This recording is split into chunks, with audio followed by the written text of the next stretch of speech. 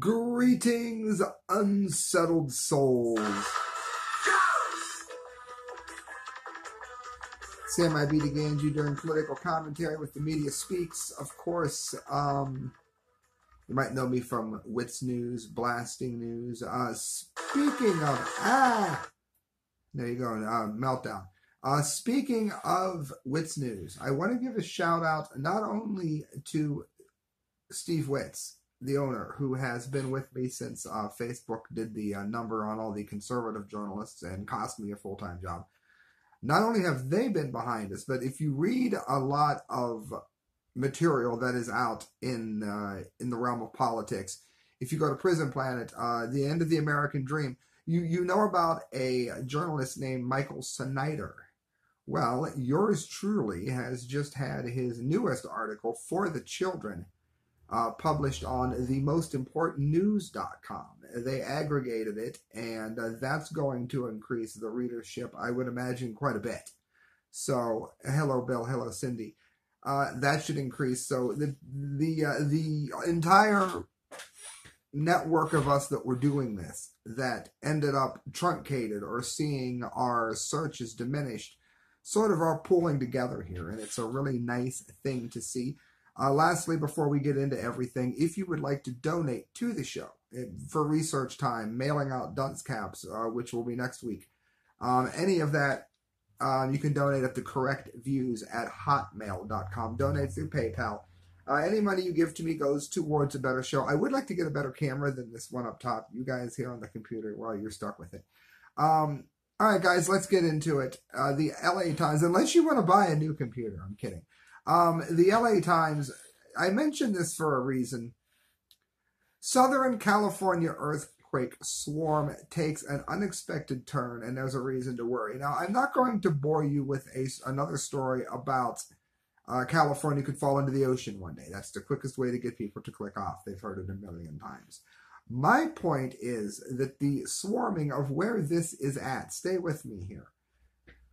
Not only is this a wake-up call to question the use of nuclear power in our country, but it's more of a proof of the intensity and frequency of seismic activity that we're seeing in the Pacific Ocean.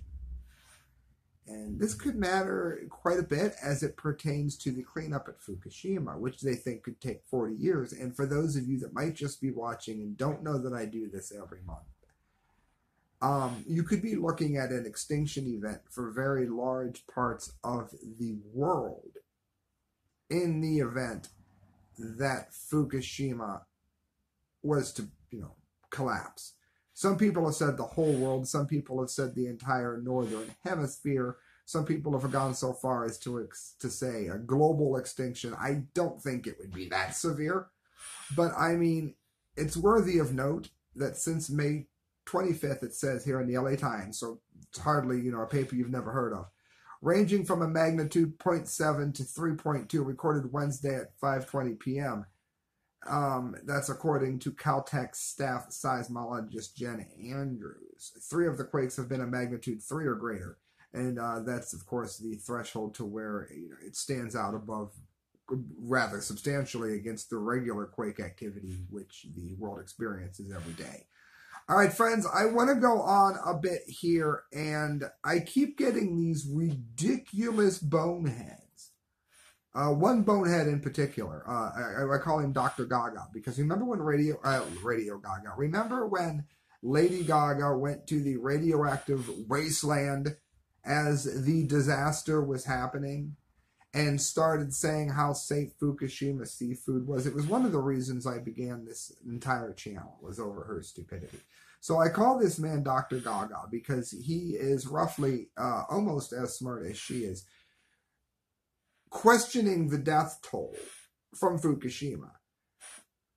First of all, the number given, I think, is 3,100, give or take, died due to illness, suicide, and various, injuries from the accident. When you have 3,000 people dead, autopsies were not done on all of them. So how many were due from the original plume of radiation is hard to put a number on because people are asking as if the number can be given in total here in 2019 as to what the death toll is from the Fukushima disaster that happened in 2011. Now, I'm going to try to spell out here in language that's so simple that even Dr. Gaga can understand this. Here, and maybe that's going to be a tough one, but we'll go with it.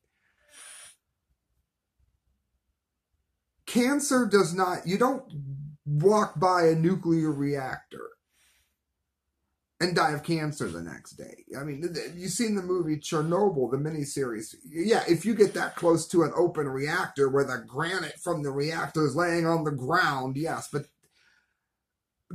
that's not the way the death toll is structured. You cannot give a death toll in Chernobyl based on the number of people who died within a year, say, of Chernobyl. You can't do that. Because thousands upon thousands of birth defects, for instance, in Belarus, led to a life of misery for people not only that were children at that time, but particularly those who were parents of those who had been juiced. And you can look up Belarus radiation pictures today. My point is this ties into Fukushima in a very substantial way. Many of the people who had been juiced, maybe they won't die. Maybe they'll just spend a whole lot of time really sick. Maybe they will die, but they won't die for another 10, 15, 20 years. What is the death toll of Fukushima? Let me try to give you an answer this way. Just to give you some idea, because a lot of this, of course, the Japanese government has wanted to pretend it wasn't due to radiation, but there are ways to test this from people who were in that vicinity at the time. So this is from The Nation. 7 years on, sailors exposed to Fukushima radiation seek their day in court. This was dated March 9th, 2018. And I do have new stuff coming up, so don't zone out or leave or anything. But I want to get to this because the question keeps coming up. So my answer is the death toll is still happening from Fukushima. Okay, out of those 3,100 people from radiation, I don't know, pick a number, 300, 500, who knows, because they didn't test. They just lumped them all into one death. But listen to this, special investigation. U.S. military, I'm reading from the headline now, U.S. military personnel are sick and dying, there's your death toll, dying, and want the nuclear plant's designers and owners to take responsibility. Now, unless you think that the radiation in that area only harmed non-Asians, then those in Fukushima would have been exposed to the same amounts of radiation, depending on where the wind was blowing that day. Some may have gotten it worse than the people on Fukushima, and then on board the USS Ronald Reagan. There have been some studies which have said that the USS Ronald Reagan should never have been cleaned and put back into service. It should never be used at all. I'll let you guys argue that out yourselves. But, you know, and we'll get to this later in the show, there is a difference when some things can be cleaned away and some elements die naturally. But some of them have a half-life of millions of years, like plutonium or uranium. So depending on what particles were there, you're polishing a turd here when you try to clean this, but we're going to go with it. At over 1,000 feet in length and weighing roughly 100,000 tons, the USS Ronald Reagan, a supercarrier in the United States Navy's 7th Fleet, is not typically thought of as a speedboat, but on March Day in 2011, the Nimitz-class ship was hauling ass, according to the petty officer 3rd Class Lindsay Cooper. Yet when the Reagan got closer to its destination just off the Sendai coast in northeastern Japan, it slowed considerably. You could hardly see the water, Cooper told me. All you saw was wood, trees, and boats. The ship stopped moving because there was so much debris. Even after more than 20 years of service, Chief Petty Officer Angel Torres said he had never seen anything like it. So he talks about the trucks and the houses that are going by. I want to get to the important part of this for everyone, though. The Reagan, along with 24 other U.S. Navy vessels, were part of Operation Tadachi, which means friends, not Tadashi, which means something else. The $90 million rescue, disaster relief, and humanitarian mobilization to aid Japan in the immediate aftermath of the Tohoku earthquake and tsunami. It was treated like a normal alert, Cooper said. You do drills for these scenarios. We went into that mode. She and approximately 3,200 shipmates moved food, water, and clothing from below the flight deck to where it could be put on helicopters and flown to stricken residents. But the mood soon changed. The routine soon changed. All of a sudden, this big cloud engulfs us, Torres said. It wasn't white smoke like you would see from a steam leak, she explained, but it also wasn't like the black smoke that you saw from burning oil fields during the deployment in Kuwait in 1991, during his. It was like something I'd never seen before. Cooper was outside of her room on the flight deck, prepping before the start of the reconnaissance flights. She remembers that it was cold and snowing when she felt out of nowhere a dense gust of warm air. Almost immediately, she said, I felt like my nose was bleeding. But her nose wasn't bleeding. Nor, it says, was there any blood in her mouth, though Cooper was sure she tasted it. It felt, she said, like I was licking aluminum foil. Okay, so they go on to describe in this article exactly what the Fukushima disaster was. So I'm going to skip that. So we didn't have a chance to take in what we were experiencing, said Torres. It was more like, well, this was different. But when we came off watch, sitting in his office, his perception changed. What the hell just happened? You didn't really know what was going on. But after about 10 minutes, the crew was told to go below deck. It was there that she was first learning about the problems at the Fukushima Daiichi from the television, that Cooper recalls hearing an announcement on the public address system indicating that the ship might have been hit by a plume of radiation from a nearby power plant. Shortly thereafter, Cooper said the mission got hectic and was kind of a crazy mess. They were on the flight deck. They were to implement decontamination, so of course they were exposed to it once again. I was asleep in my rack when I had someone shake the living shit out of me, he said. She said she was told with great urgency that she needed to get to the hangar bay immediately to get a gas mask. As Cooper stood in her pajamas and flip-flops waiting for her mask and filter canisters, she looked around.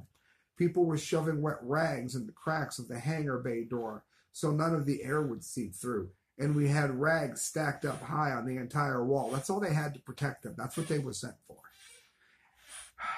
One Marine Corporal, Lance Nathan Pitowski, who arrived several days later on the USS Essex, a Wasp-class amphibious assault ship, there seemed to be some advanced warning, and he had his preparation initially in orderly fashion. So what are these people looking at today? Let me scan forward once again here. They didn't want you coming downstairs too many times because it just took too long, describing the lengthy and isolating decontamination process that she and her 20 shipmates on the flight deck had gone through. Every time you get close to do humanitarian assistance, we'd have to dodge another plume. So, this is blowing around all over. And again, it's talking about Chernobyl, so we will skip that. We're still trying to get merits, said Attorney John Edwards, the former U.S. Senator and Democratic vice presidential nominee, because the merits of the case are so strong.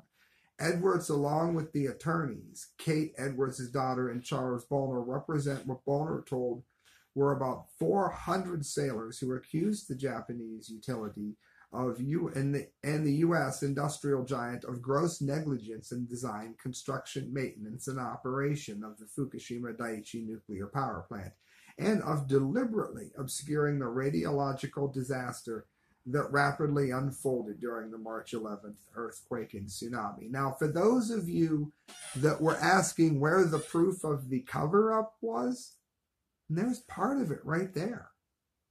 Needless to say, I wasn't voting for John Edwards, but I can still tell when the man has a point.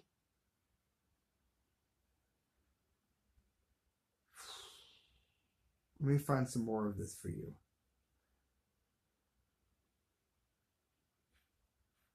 Many of them have had claims of being exposed to the snow that fell during that time. It was radioactive snow. The first medical staff tried to whitewash the symptoms which were being brought before them, as it says, stress was what the Reagan's medical staff told Cooper when she asked about her blurred vision, poor depth perception, and loss of equilibrium during the early days of the mission. Yeah, just stress. Just stress. Like a soldier's never seen stress before. So this one humanitarian effort, that's the stress that did it to you, not the radiation that you were exposed to. Gastroenteritis was what she had, and many of her shipmates were told as a wave of bowel problems swept through the carrier. Yeah, it's just a bug that's going around. It's not the radiation. I had a lot of issues in the restroom, Cooper told me. I don't think I was the only one. People would shit themselves on the flight deck so often that it wasn't even a surprise anymore. Like when you saw someone running from outside the flight deck to go to the decontamination, you knew that something was happening. Tora's experience was comparable. I was in the bathroom constantly, he said. I would eat something, and I would go to the bathroom almost immediately. It happened so often, Torres told me, that he developed severe internal hemorrhoids that eventually required multiple surgeries. So how sick do you have to be? Or is it just the death toll that matters? Does any of this matter? Because I guarantee this happens, and is happening and happened to the people in Japan who were near this plume. Again, unless you think the plume only affected, U.S. sailors. It was racial, you see. The radiation was kind enough not to poison anybody native to the area, right? Bonehead. When he visited the shipboard, Dr. Torres was told he had diverticulitis, a disease not typically seen in men that young. Watch your diet, don't eat spicy food, and drink lots of water, eat lots of fiber, was the advice he got. They didn't attribute it to anything except it's just going around. But it's been going around a long time. I haven't had a solid bowel movement since.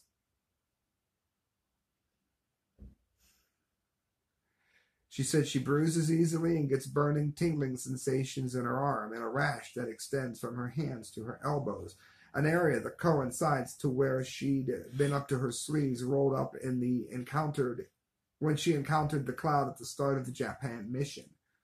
Cooper has also recently needed veneers on her teeth, she said, that have started to shatter and break. Oh, but there's no health issues from Fukushima, or is it just the death toll? For Pitkowski, the Lance Corporal from Essex, he didn't feel particularly sick until over a year after the Operation Tamadachi. He was back stateside in the fall of 2012 and felt fatigued and had lost weight. And in November of that year, his ankles swelled up to the size of his calves. I'm an in-shape and slim guy, and I usually have pretty good definition, he told me.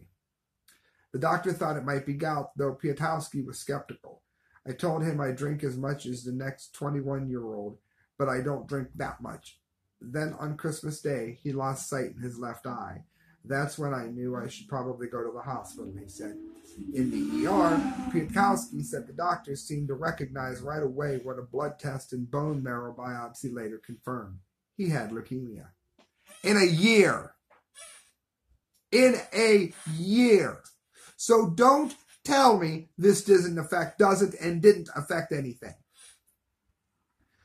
They were honestly surprised I was still walking, he said. Medical staff put him in a gown and rushed him to a bigger hospital.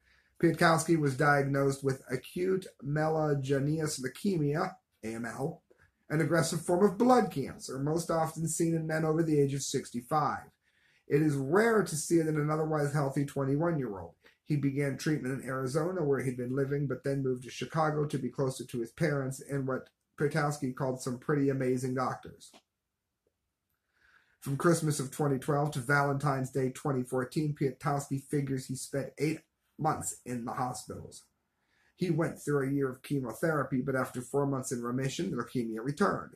He had radiation and a stem cell transplant at the start of 2014, which was so far kept him cancer-free.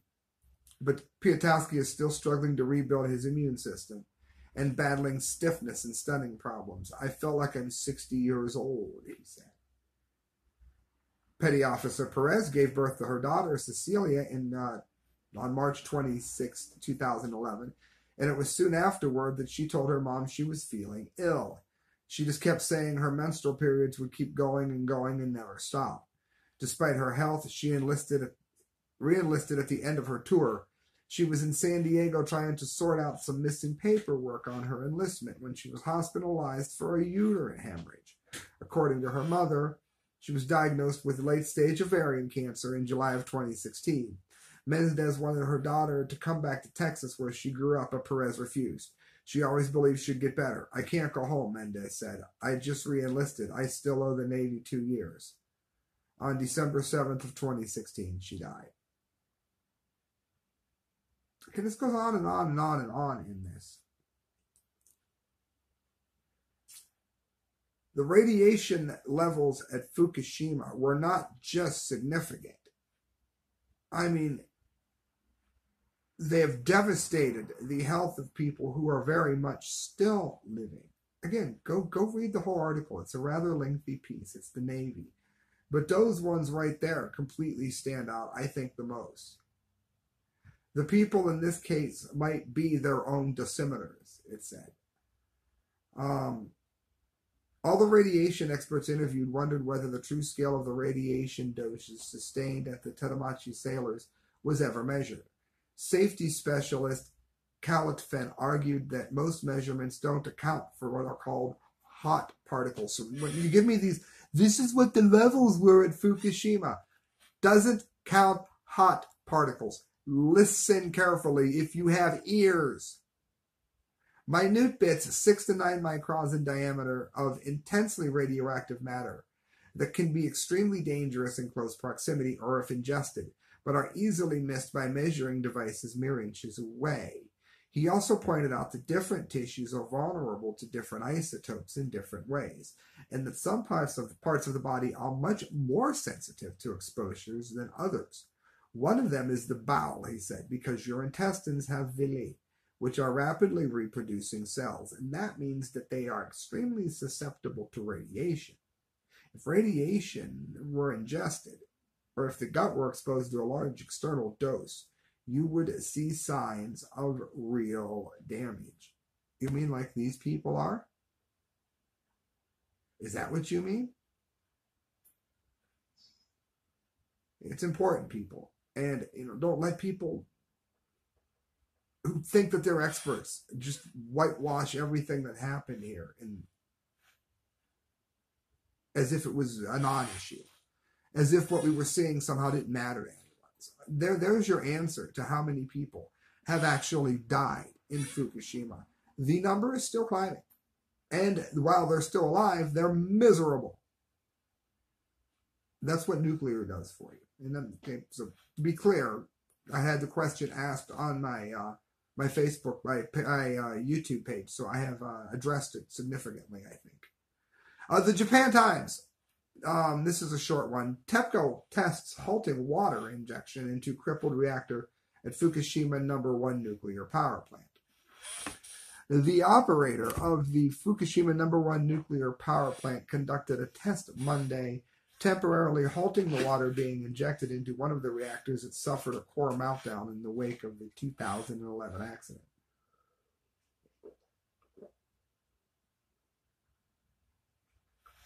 Pardon me, dying of thirst.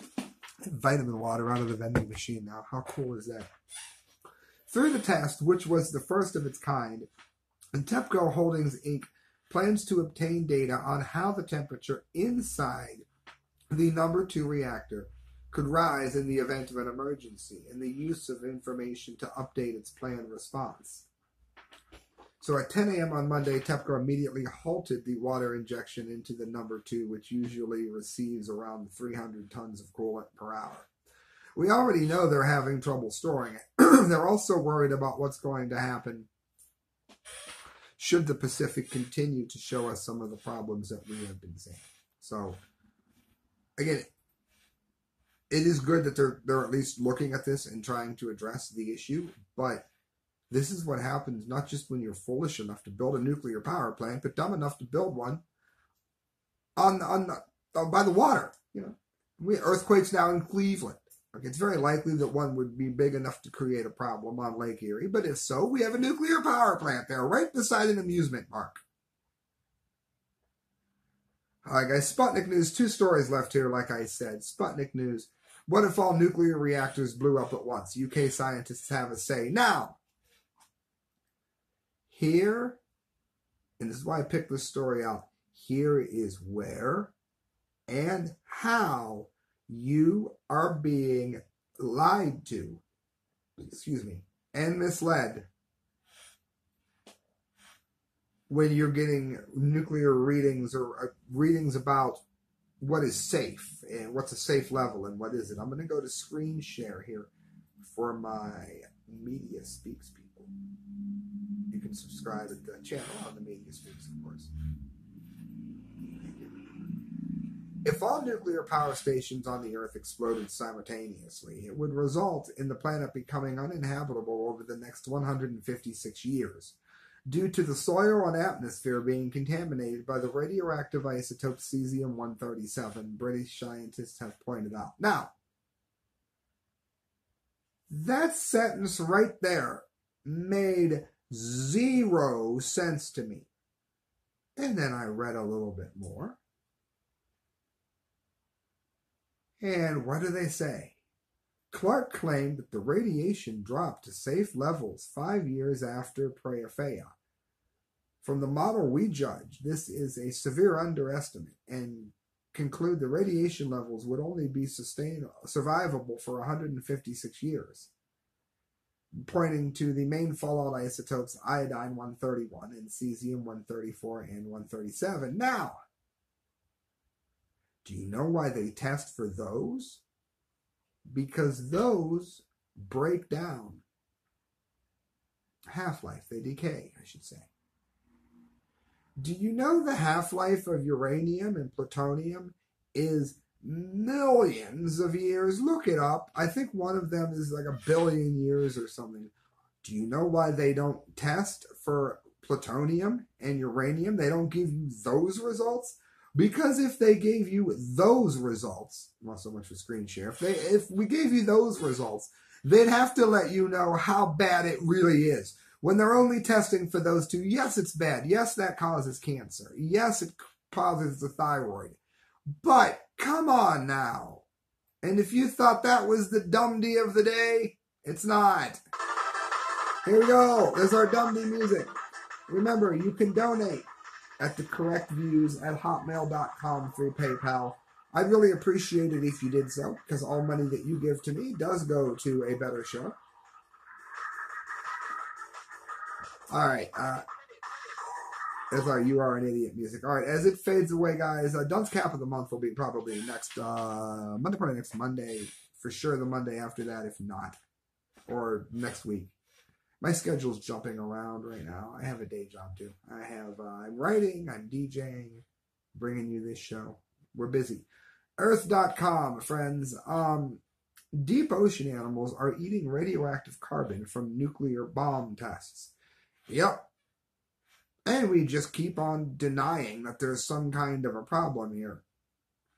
And again, this is problems with the nuclear in general. This one here not even necessarily just from Fukushima. Although Fukushima food keeps ending up on our plates to poison us. This is worthy of noting here. Again, Earth.com. A new study has revealed that even the most remote and deep regions on Earth are not isolated from human activities.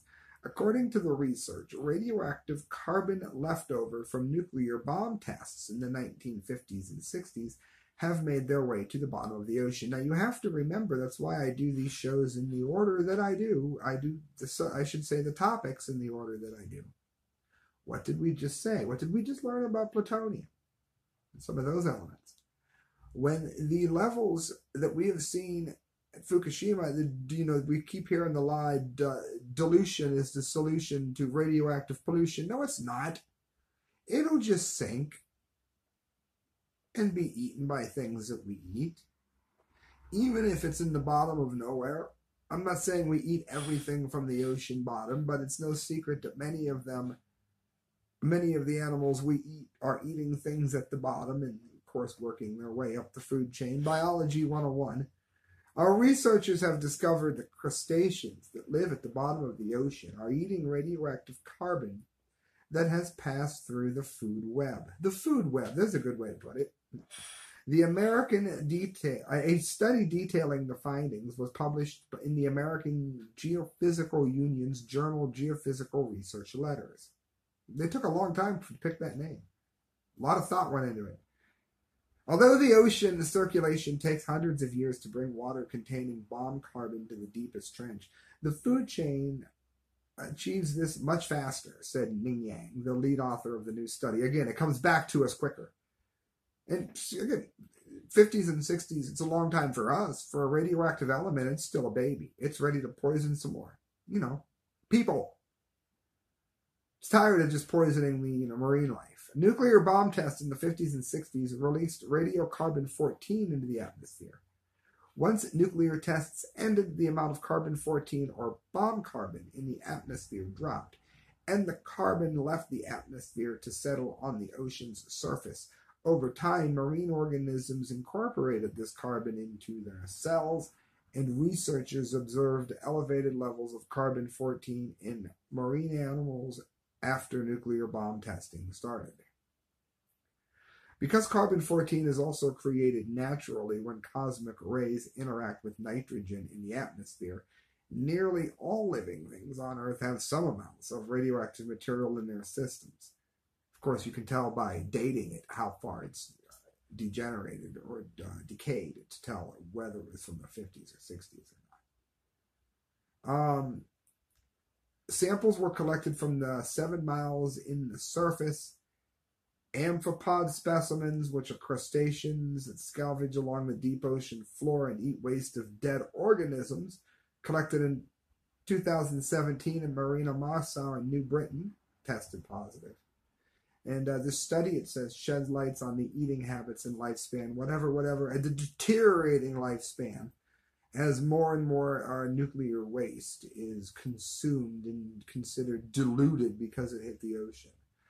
All right, friends, that's the massive Fukushima update. Sam IB signing out here. Do me a favor. Do remember to let me know how you like the show. And again, donate at the correct views at hotmail.com through PayPal if you feel so inclined. I'll be back with the Dunce Cap of the Month soon. Bye, guys.